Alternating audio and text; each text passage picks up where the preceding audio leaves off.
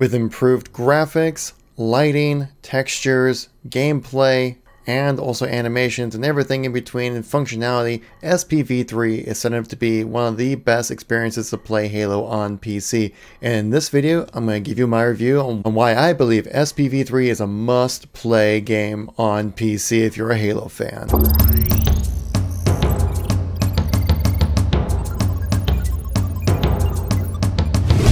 How's it going, everybody? It's Kevin here once again, give you a new video. Today we're doing a review of the newest version of SPV3. If you guys do not know what that game is, it is a modded version of Combat Evolved on the PC only, and it's basically a culmination of everything that is Halo thrown into this game. But not only does this game have a nice coat of paint over the whole thing, but it has new weapons that have never been in the CE before, brand new creative weapons that we've never seen, new missions, new sections of classic missions that we've also seen before, missions with the Arbiter, and a whole other new fan mod campaign that's definitely worth playing. So if you guys like these review kind of videos, please make sure to tap that like button. Let me know you want to see some more content like this. Leave a comment down below what your thoughts are on the video as well. And if you had a chance to play SPV3, let me know. I read all the comments and try to apply to most of them as well. If you're new to the channel, want to stay up to date with anything Halo related, make sure to tap subscribe with the bell as well, because we all know sub feeds can be kind of weird at times. So let's get right into the video here. So I recently contacted the developers of SPV3 as they were looking for people to kind of play the beta build of their game, kind of test out some things before release. I contacted them, they gave me a build, and I got a chance to play it, a decent amount, played a little bit on stream as well. I will say overall it's a fantastic experience, but there are some issues with it as well that I will go into this full review of this game. So without further ado, let's jump right into the details. So why should you play SPV3 over just classic Halo Combat Evolved? One thing, like I said, the new coat of paint. The graphics look fantastic on this new version of SPV3. It's been greatly improved from the original version that you guys might have seen probably about a year ago when the official release came around, where I did find some visuals of SPV3 to be kind of jarring or not really that pleasing to the eye, but with the recent update, a lot of things have improved. The grass textures, especially the green colors, have been a little bit less saturated and just looks much more part of the entire art design that comes behind Halo Combat Evolved. So I will say at some points when it comes to the lighting, it gets a bit dark. On one of the missions, actually, when you get to play as the Arbiter, which is pretty freaking cool, it gets really dark. And there's also a brand new mission that's completely created as well for Combat Evolved. There's a bit of flood themed kind of thing with that as well. It was so dark, it was actually kind of hard to keep an eye on characters, so sometimes it gets a bit dark, but it kind of helps add to that cinematic feature that kind of comes with playing the campaigns of Combat Evolved. This game also comes with a bunch of new settings. You can bump it up to actually the 4K resolution, up to 120 frames, I believe, as well, depending on your monitor, with a slew of different other kind of options like motion blur, lens flare, lens dirt kind of thing, depth of field, and much more cinematic kind of options with this game that kind of help give you a much more interactive, much more immersive experience that you can get on the regular Combat Evolved, because the Combat Evolved that you can just pick up regularly is actually not really that great, because it was kind of a rushed port from Gearbox that really didn't do it justice. As if you can see on the MCC is actually the version that you play is the PC port from Gearbox, and there's been a few issues when it comes to the visuals on that game, especially where Combat Evolved for SPV3 looks fantastic. Now obviously there's just a small group of guys here who are just really passionate fans who want to recreate the magic that is Combat Evolved. So obviously you're not going to have that level of polish you can get from a AAA developer team like 343, but I will say that this, for what they had to start with, it does look really well done. Now when it comes to the gameplay, I'm sure what you guys are all worried about, the nuts and bolts. How does this game play? Well, it definitely plays very akin to Combat Evolved, but with a lot of updated features that we've kind of grown accustomed to when it comes to playing Halo. They even added in armor abilities in a very similar style as in Halo Reach. None of them really affect gameplay to the point where it kind of changes your playstyle. It more just kind of enhances things rather than completely changing how you play, which I think is a great way to do this. A lot of the armor abilities they add in are much more passive abilities. Things like the visor from ODST has been added in there. There's a health regen kind of boost to kind of help your shields recharge faster. There's also a heat vision, which is I found awesome when it comes to playing against camoed elites, which in one of the new campaigns that was added, which we'll get into later, it really helped out when it comes to that stuff. And there's a lot more as well. There's even sprint added into the game, which they actually did improve the animation of sprint from the original SPV3 to this version. It's a much more smoother animation, and it's much more deliberate as well, as it's not so instant as it is, like, say, like in Halo 5 or Halo 4. There's a bit of a build-up time, and it kind of really takes you out of the combat. So a lot of times I didn't really even find myself using it too much, especially since these maps that we've been able to play on are much more scaled to Combat Evolved style gameplay rather than how it is in Halo 5 or Halo 4, which things are much more elongated. So I didn't really find sprint too useful, but it's there if you want to. Now, how about those guns? The things that make things go boom, splat, and die and explode in awesome ways. Well, the guns in SPV3 pretty much add in almost every kind of gun that's been ever in Halo throughout the entire series. Some new ones that the SPV team actually created, and some more experimental stuff that was left on the cutting room floor when it comes to Combat Evolved as well. Now, I'm sure a lot of purists out there might not be happy about this, but they did change the Magnum, but I do think they changed it for the better, as it leaves more room for other weapons in the sandbox to be utilized. Pretty much what they did is they upped the fire rate, lowered the damage, and it's, you know, pretty much fits right where it should be, like a decent starting weapon, but there are better things to pick up. But you have weapons like the battle rifle. You have a different version of the carbine, which I thought was really cool, where it doesn't need to reload, it just overheats, which I think fits more into the style of weaponry that you come across the Covenant. I think even a DMR is in there as well. You have this really cool brute plasma rifles and things like that. You have the brute shot that's been added into the game as well. So just the sandbox of all the weapons you can play in Halo Combat Evolved are fantastic.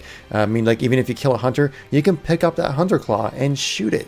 That's so cool. You can even pick up Jackal's shields and defend yourself. Now, I didn't really find myself using that too much because you can't attack with when you're using it, but it's a great just new addition to kind of help add some more fun to the game, which I really enjoyed. Now, the audio that's in this game is fantastic. They did grab a lot of audio files from other Halo games as well, as in there is a mission you can play as the Arbiter. Actually, there's a few missions you can play as the Arbiter, and they actually did borrow some, like, I believe some Halo 2 audio clip and added it into Combat Evolved for one of their own custom-made campaigns that they created for this game. We're here to secure the cartographer.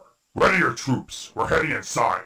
We shall not, Elite. I've already lost too many brothers. I will not let any more of my pack be slaughtered by your kind's foolish decisions. The big thing, though, is the music. The music is so well done in this game. It's actually recreated and also did their own take on it as well. So it's original score, which sounds so good. Like, it just calls back to those original classic songs, but gives it a new flair to it, and it just gives you the old and new kind of remastered kind of feeling when you listen to these songs, and they're so well done. You have to hear it for yourself.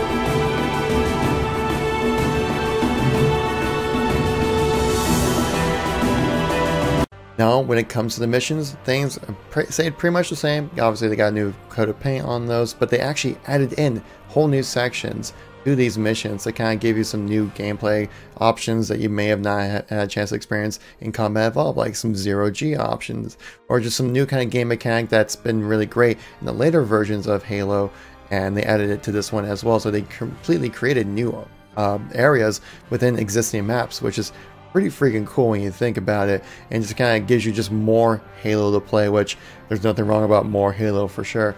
And also with some of the missions, like I mentioned earlier, you have 100% completely original campaign missions added into this as well for the two different kind of campaigns that are in here. They have the Installation 04, which is your classic Halo CE campaign with some new missions added in, like playing as the Arbiter and things like that as well. But then they also add in another mod modded campaign that was originally made back in 2014, at least that's the earliest video I could find of it, of Project Lumoria. Now, without spoiling too much about it, but basically you are Spartan May, a Spartan 2, who jumps onto this foreign planet along with your ODST buddy, who does have a revive system, which is pretty cool. I did notice that a lot of times with these missions throughout the game, they would add in AI characters to play with you where you're more solo, because the AI, which we'll get into, is a bit tough. And the Project Lumoria, which is a completely fan-created campaign, fully voice-acted, and it captures the scale of Combat Evolved so well. It's a must-play, guys, if you enjoy Halo Combat Evolved and anything in between. Just like if you're a fan of fan fiction or just extra stories and just want some new to play on PC for Halo, play Project Lumoria. It is a great experience. I'm not going to try to get too much into it because I don't want to spoil anything for you guys, because I went into it blind and I was like, wow, I was blown away throughout the entire experience. Now, I will say that the voice acting in Project Lumoria was a bit okay. It wasn't terrible, but you can tell there's some lines that landed kind of flat. Brandon, do you read me? What's your position? Currently approximately 300 meters from your location. Didn't land in the nicest neighborhood. Require immediate backup near the foot of the river. Acknowledged. Hold your position. I'm en route. Now, also with this, that some of the animations they had to do, you can tell that they had a bigger idea of what they wanted to accomplish and what they actually could pull off with making it a mod. And so there are some points I feel like you have to kind of suspend your disbelief to kind of make it so that you can kind of enjoy it a little bit more, just kind of like enjoy it for like what it is, and just kind of like understand what they're trying to do with it. If you can kind of get past that kind of stuff, it's super fun, guys. Like, again, you gotta jump in and play it. Now, one thing that's always been so great about Halo Combat Evolved is the AI and the enemies you play against. Now, what is in this one? Well, basically everything. In the regular installation 4 campaign, they actually added in brutes and various other kinds of enemy types that were added in throughout Halo's franchise, and actually added in some new ones as well. There was like these little crabby, if you remember like the head crabs from Half-Life, they basically added those in for the Flood that kind of jump at you and try to attack you, and also our Flood carrier forms as well. Just kind of adds some new craziness right there. But the AI has been bumped up significantly. I played this on normal, and it wasn't like the normal that I know when it comes to playing Halo. This stuff was hard. It's like playing on heroic, basically. Even legendary, I feel like at some points as well. I mean, trying to shoot down an elite, these guys are ducking and diving so much, it's actually really hard to hit them. It's kind of a bit much, really. And they add more characters on screen as well, as they obviously pull it out with better technology that's been around nowadays. And it's the campaigns play a lot harder on this one, and they have normal, they have heroic, they have legendary, and they have noble. And like I said, normal difficulty is hard enough for me to get through, but to do any other higher difficulties, you would need to be a well-versed player of these campaign missions to fully be able to get through these missions without just wanting to pull your hair out. I would probably go on record saying this is probably the most difficult Halo campaign that you can make it that difficult to play. As in, because I was playing on normal, guys, and I was like having to be very conscious of my movements. I wasn't dying a whole lot, but just had to make sure that I was playing very well and my full focus was on the game. Now, when it comes to the feel of SPV3, I mean, it feels like you're playing Halo. It's pretty great. Like, I get when you're shooting these weapons, you get some solid feedback that you feel like you are shooting these weapons. Like, I'm fully immersed when I'm shooting these guns, like the battle rifle, which I think looks pretty freaking awesome.